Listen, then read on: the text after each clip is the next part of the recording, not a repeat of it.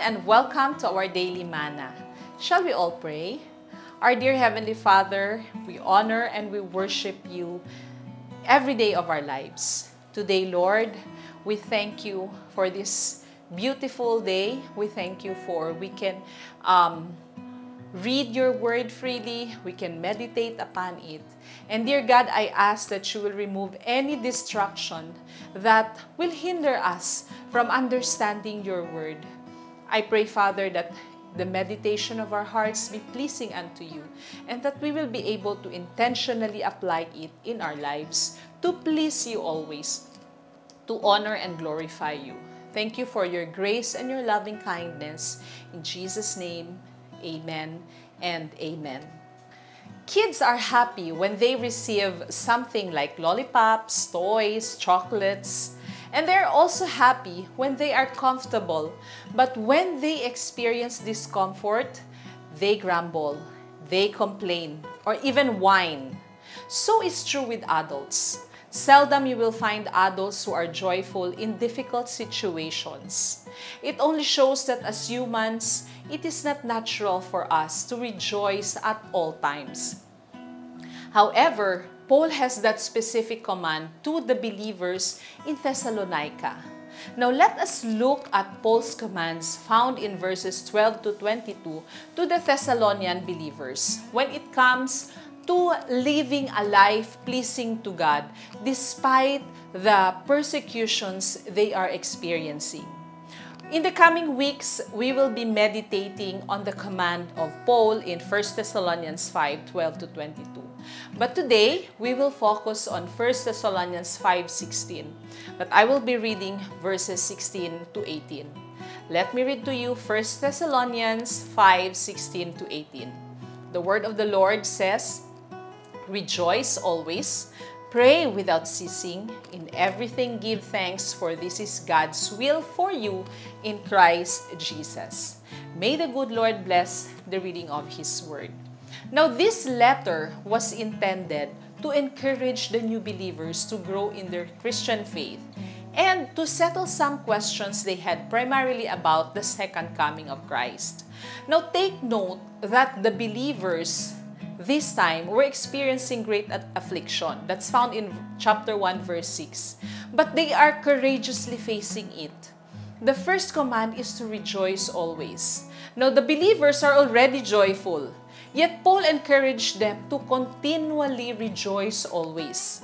People are naturally joyful when circumstances are positive or things are well, but it is difficult to be joyful when the circumstance or our situation is seemingly against what we want, just like what the Thessalonian believers are experiencing this time.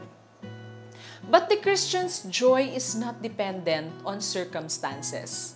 The textual context of this command, what Paul had in mind when he wrote this, is to delight in God's favor and being conscious of His grace at all times. A believer's joy must be rooted in God's grace. God's grace is undeserved favor. You can't work to earn it or deserve it. We were saved because of His grace. God's grace is God's quality. It is in His mind, in His heart, and in His nature. So believers are to rejoice always from the perspective of God's grace. No wonder God's response to Paul when the apostle asked God to remove his thorn in the flesh, what's his response? "My grace is sufficient for you."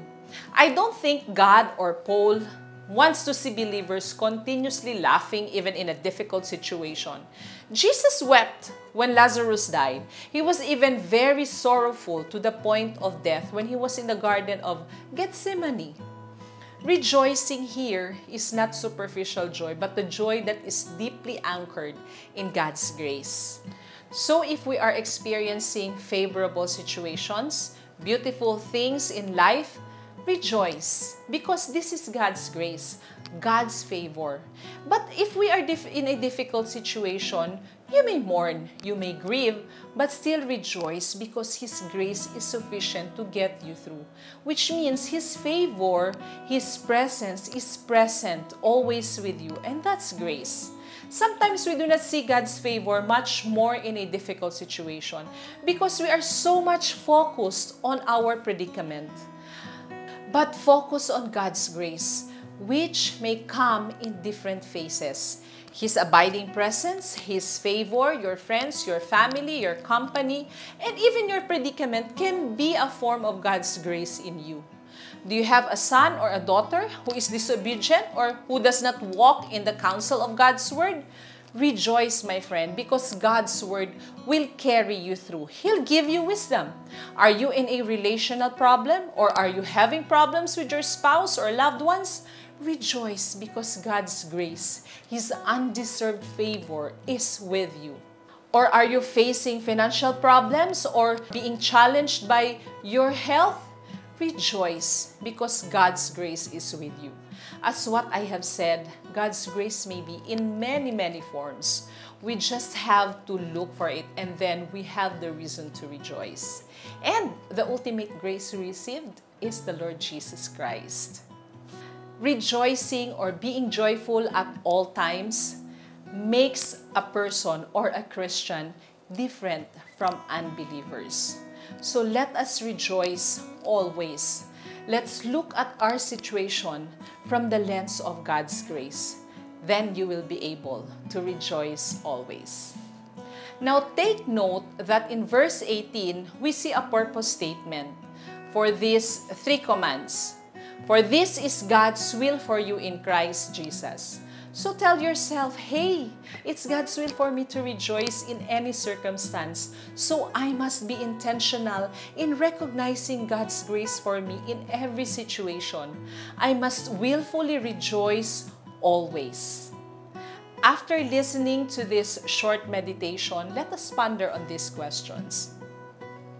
What are the manifestations of God's grace in my life?